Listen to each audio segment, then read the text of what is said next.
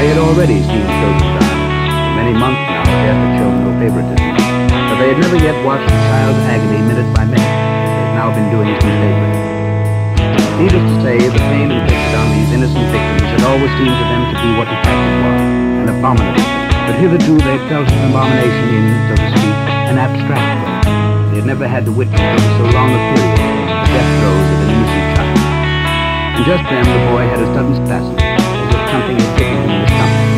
In a small face, rigid as a mask of grayish clay, slowly the lips parted, and from them rose a long, incessant scream, hardly varying with his respiration, and filling the ward with a fierce, indignant protest, so little childish, that it seemed like a collective voice issuing from all circles there. Sat on a park bench, crucifix in his hands.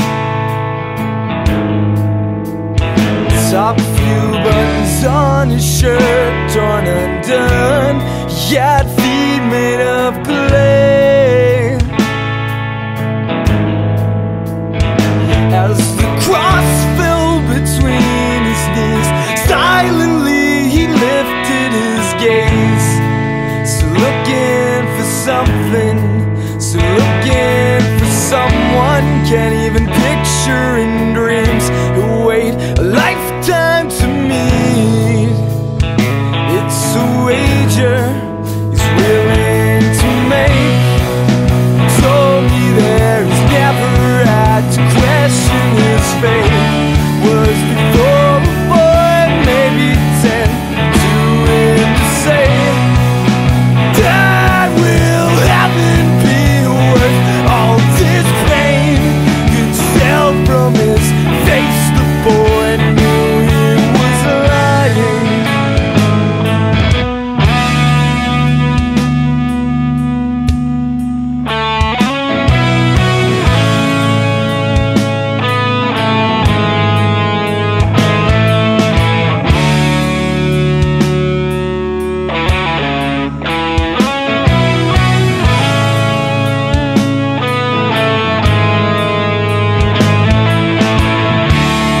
Does it ever get hard believing in nothing?